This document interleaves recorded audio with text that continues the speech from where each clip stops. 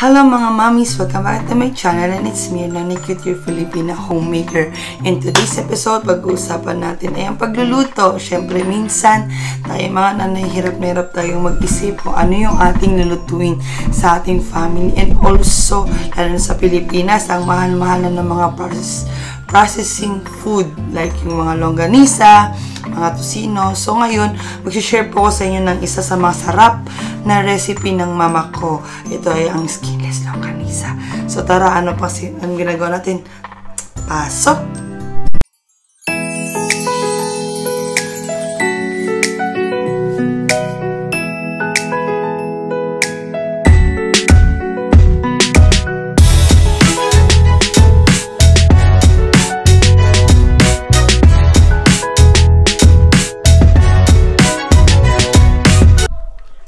So, ayan mga mommies. So, this time, kung kayo ay bago sa aming channel, welcome po ulit. Ako po ang inyong nanay cutie, ang inyong homemaking mom. At ngayon din po ay kung kayo ay isang wife, isang homemaker, at isang team abroad na rin, nakagaya namin na nakatira sa abroad para sa inyong channel to. So, kaya kung kayo ay bago sa aming channel, please consider nyo na rin po na mag-subscribe at i-click nyo na rin ang bell button para po sa mga susunod pa po naming vlog. At i-like nyo na rin itong video na to kung ito ay nakatulong sa inyo. So tara, simulan natin ang pagluluto ng Skinless Longgasnisa. So right now guys, ito yung ingredients natin. So ayan. Mamaya isisend ko na lang or ilalike ko na lang dito sa gilid yung mga ingredients. So prepare na to ni mama.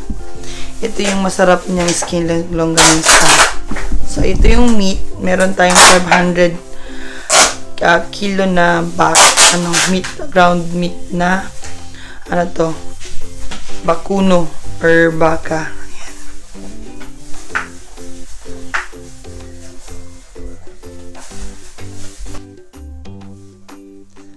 Salt,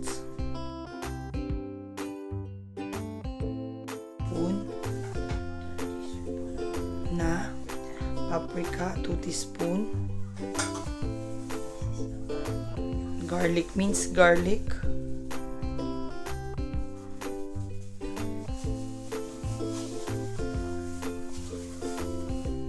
Yan. Corn flour.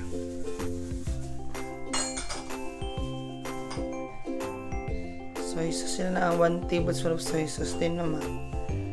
1 tablespoon din po yung oil. Sugar, brown sugar, 7 teaspoon of sugar and 2 teaspoon of water. So ayan, so mix natin guys.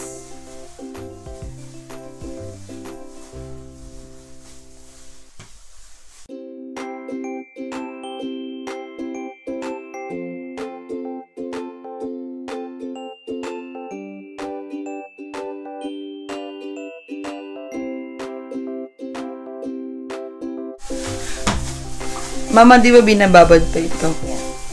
Mga ilang oras ito bababa rin?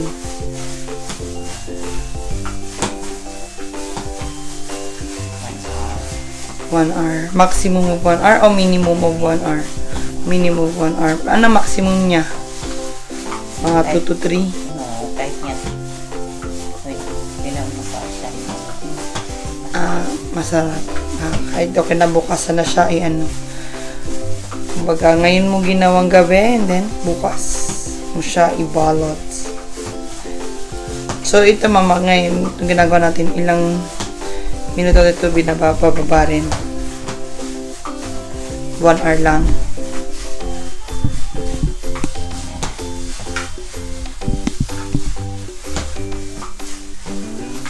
So, ayan na. Mix na siya, guys. So, see you ulit after. So guys, ito na yung after 1 hour, change tayo ng position, nasa sala tayo para makaupo si mama. So yan siya. Yan, pula siya ha. Kasi dahil sa paprika to. Kaya siya, ganyan ng color niya. And yan, yung transparent film. Yan. So, ito yung size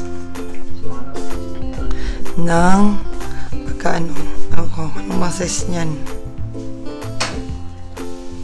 Dito ko na siya ilalagay para pag inilagay sa freezer, okay siya, may takip. So, yan. Ilang kutsara siya, ma? Ha? Isang kutsara stamin?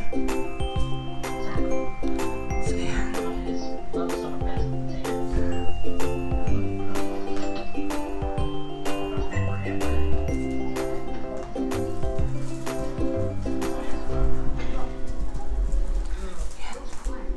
Yan ang paano magbalot ng skinless longganisa.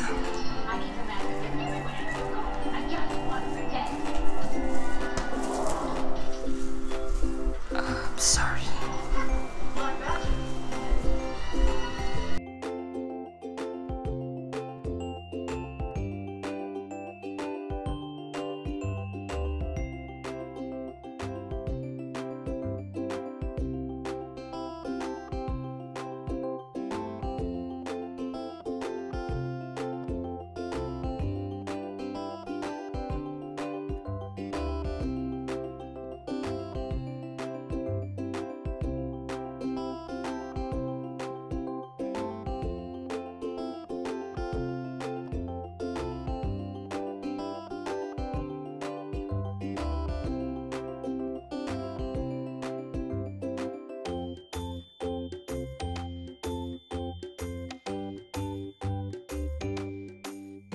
Slow mo.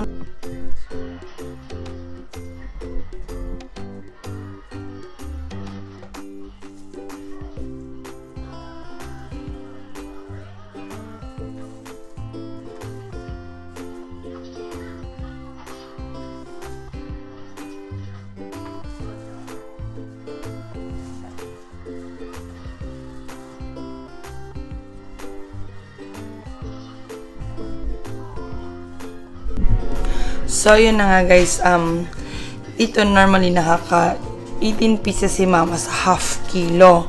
So, this time, yan, every month meron talaga kaming ganitong ginagawa para meron kami sa fridge. So, it cost lang naman siguro sa akin, hindi pa cost lang siguro to ng 300 pesos kung ba sa Pilipinas o 5 euro dito sa Spain. So, sa 5 euro meron ka ng 18 pieces. Not bad, diba? And also, pwede mo pa siya maging negosyo kung gusto mo siyang gawing negosyo. So, para sa amin kasi mas prefer namin siya na gawin lang na pang, consume lang sa bahay kasi masarap naman. So, with egg. So, magmumukbang pa ako nito tomorrow. So, yun lang bukas.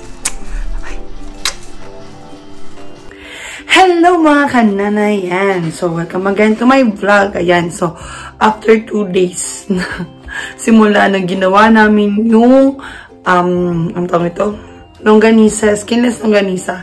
Hindi ko pa siya natitikman kasi yesterday, I got to step on to get my residence card. So, yeah, sa mga vlogs, susunod na vlog yun.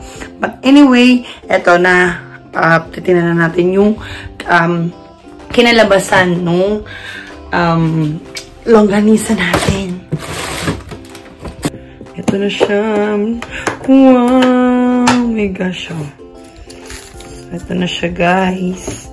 Pasensya na kayo kasi hindi naman to selling product. So, may malaki, may mahaba, may mga maliliit. So, ngayon, luluto na tayo. Ito pala yung mga yung every morning sa labat namin. So, sa labat kami lagi eh. So, dyan siya sa mga gilid para hindi siya talasikan ng mantika. So, tara, simulan na natin.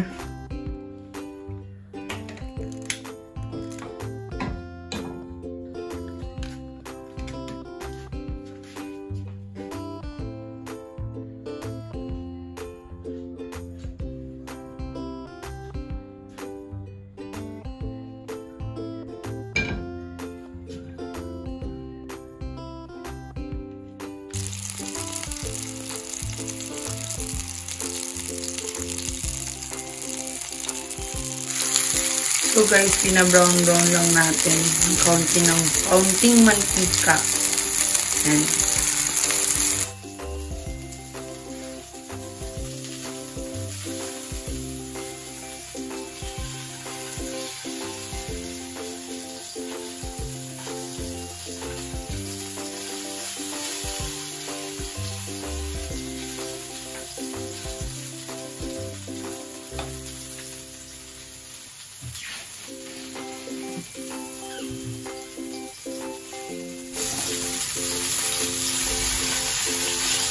brown na siya, nalagyan natin siya ng ganitong baso kalahati. Ayan. Lapit natin. Try na siya guys. Paati-atingin lang natin. So, after few minutes, sura niya. Pag nag-dry na siya, relax na konti ng sika. Fry pa mo. So, it's yummy na, diba? Let's do it! Ayan na siya, guys. So, tara, plating na tayo.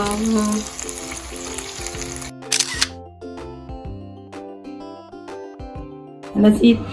Go na. So, let's pray. You pray. Lord, for the food, for the health food. Bless His food. In Jesus' name. Amen. So, yun na guys. Ito na yung aming meal. Then, let's eat na. Madali lang na-eat. Yan. So, hoping na na-enjoy nyo itong aming vlog. So, let's try first this one before I end this vlog. How was it? Good. Good. I think it's good. I think it's good. Tastes good, yeah. So, yun lang guys yung aming vlog for today. Kain tayo. So, hope na na-enjoy nyo itong aming recipe for today. At pwede itong pang kabuhayan din guys. Hindi ko lang alam kung magkano yung ano yun sa Pilipinas. Pero dito yun nga. Manghang kasi siya. Yan, kasi dahil sa paprika. Yan, so, yan, papalit ang pangkabuhayan ng negosyong ito. And also, yan, pwede siya pambahay. Lalo na ngayon na gusto niyo makapagkita. Lalo na ngayon na, huwag ka magalaw. Lalo na ngayon na, mahal ang mga processing food. So, yan. Kaya ito yung aking naging idea para i-share din sa inyo kung paano gumawa kami or ng skinless longganisa. So, yeah. Ayan this vlog. And if you like this video, click the like button. Click na ng bell button para po sa more upcoming vlogs namin. See ya. Bye-bye. Mwah.